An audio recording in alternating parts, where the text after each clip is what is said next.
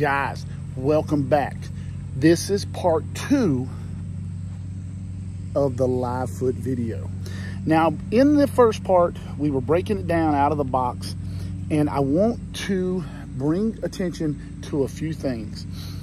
First of all, some people have asked, how much power does it draw? You ready for this? 0.4 amps under constant use. That is so little, such a small amount. I hook mine straight into the back of mine. It goes on my cranking battery. Amazing. Very little power draw. That's important because a lot of people think, man, this thing up here is going, that's more stuff to draw. There's no huge amount of power. 0.4 amps is nothing. It's you know, you can't even hardly discern it. But secondly, excuse me there. Secondly,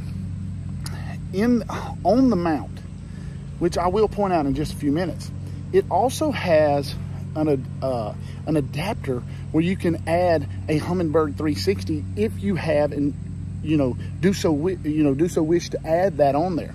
So you can just take your 360 and mount it on the same mount and not have to have another mount. That's awesome. They have paid so much attention to cutting down the weight but increasing the durability. Now that's hard to do, because when you're trying to cut down weight but you're also trying to increase durability, you have to really pay attention to how things are machined, how things are built, and how things are engineered. But here's what we're going to talk about. First of all, the carbon fiber pole. You know how strong carbon fiber is, but also how light it is.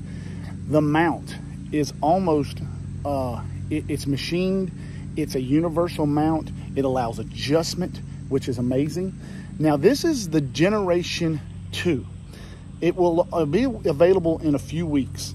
It's not out yet, but I want to get the information out there because I'm telling you right now, LiveFoot, it's the way to go. It is the best that's ever been built. I know you heard about the Humminbird thing out there. Look at their construction. It will not touch this. This is the way to go. So it'll be out in a few weeks. It's the Generation 2. You're going to love this. This is the way to go.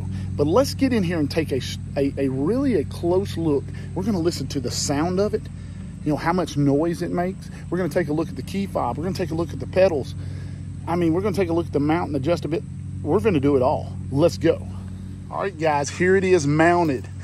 Oh, it's just such a beautiful mount. Everything looks great. We're going to start right here with the actual, this is a universal mount. It fits all the brands that they have out there. Very adjustable. You can unscrew this right here, okay? And I'm not gonna go crazy with it, but you can move this mount to get it to the place you wanna get it and mount it the way you wanna mount it.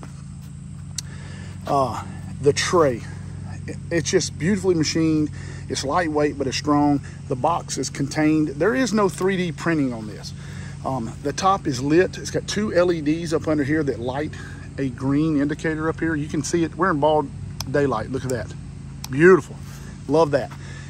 Another thing, it has an on-off power button. I like that. It's something that is not available on other units, and I love the fact that you can turn it on and off. Here's your pairing button if something were to come unpaired, or if you get a new remote or something like that. It comes with a key fob. It comes with 2 foot pedals over there. We'll go look at those in a minute. But we're gonna look, see, we got a carbon fiber pole. They're super light. The 2 poles fit inside of each other. This is how you adjust it. Look at this. You just loosen that up, down, and then squeeze it back, and it's perfectly tight. Now, I have decided to use the provided DD26 mount as of right now. Now, what I love about this mount, and it's very well designed, this is forward mode. If I want to switch it to perspective, now pay attention to the direction. I'm doing this one-handed. So I'm doing this one-handed. You're sliding this in. Hold on, I'm getting it in there. There we go. Now it's in perspective mode. Now the problem is it's 90 degrees off because forward facing this way and perspective is now facing that way. All you do, loosen this and turn it. I'm not gonna loosen it because I don't want it to fall to the ground. But you loosen it, and now it's lined up. It's beautiful. We're in perspective mode. It's got a great angle on it. I do love that. But another thing, and this is what I love about it, listen to how quiet it is. This is up close. I'm gonna put it right there. You hear that? You almost cannot hear it up close. But let's get back a few feet to where the pedals are. First, let's point out the pedals. These are power pole type pedals. Everybody's real familiar with them. They're a little smaller. I have mine mounted like this. I found some old holes over there from the old power poles. But listen to the unit from over here. The only thing you hear right there, buddy, is the push of that button. That is the beauty of this design. They have concentrated on being durable, light. It only draws 0.4 amps. When you do install, one thing, like I said, make sure we have this perfectly lined up with the back of the boat to allow the full turning of the unit. The unit will turn about 185 degrees both directions. It is amazing. I love it. It's very easy to hook up. It's one cord with a positive and a negative. Very easy to hook up. Very durable. And what I love is just how lightweight it is.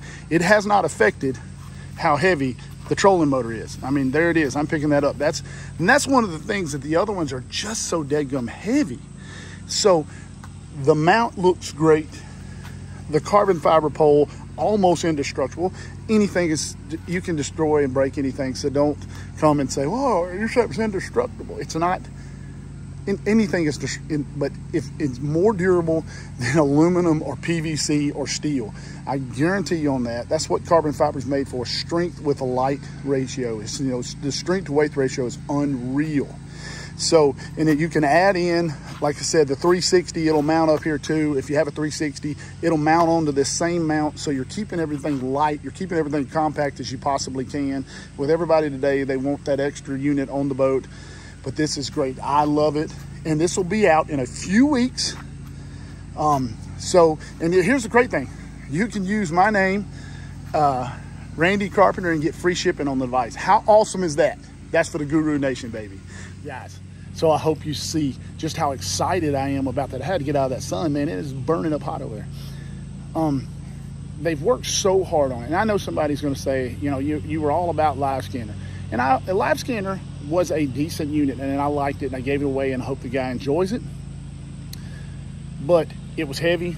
It is a little bit louder and noisier, and it got the job done. But when I took a client that had this on his boat, and I immediately started trying to figure out what we had to do to get one of these on our boat, because this right here, there has never been a motorized pole that's built better. I know some of the guys will say something about the new Humminbird stuff. It ain't built that durable. It doesn't have a carbon fiber pole, and it's just not built with that in mind. They built this with strength and durability. You're running across a lake, you're not going to tear it off. And the LiveScanner, the heads broke off quite often when you were in rougher water. This has no 3D printing, so it's a lot different. The designs have been upgraded, and they are the originators. Terry Vance and Blitz Lures are the originators. And also, you should check out Terry Vance also. He's got Blitz Lures. He's got some pretty nice stuff there too. And DD26, of course, you already know them. Brandon Polinook's in with them. But how else can you beat? And DD26 is going to make sure that their stuff comes out, and it's amazing. Guys, thanks for watching. Thanks for subscribing. Remember, all the points, the talking points, we're going to put these in the video in the description below because you need to see those. But guys, thanks for watching. Thanks for subscribing. Ring the bell.